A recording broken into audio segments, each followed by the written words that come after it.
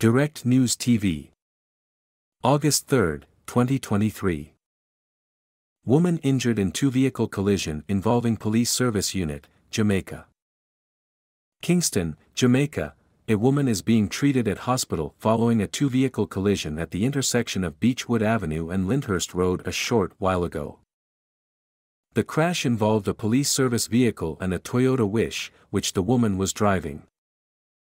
Reports are that the female driver of the Toyota Wish was heading on Beechwood Avenue towards Halfway Tree Road when the driver of the police service unit ignored the red light and hit the motor car. Traffic at the intersection is slow-moving at this time as fire and police personnel are on scene. My name is Kingsley.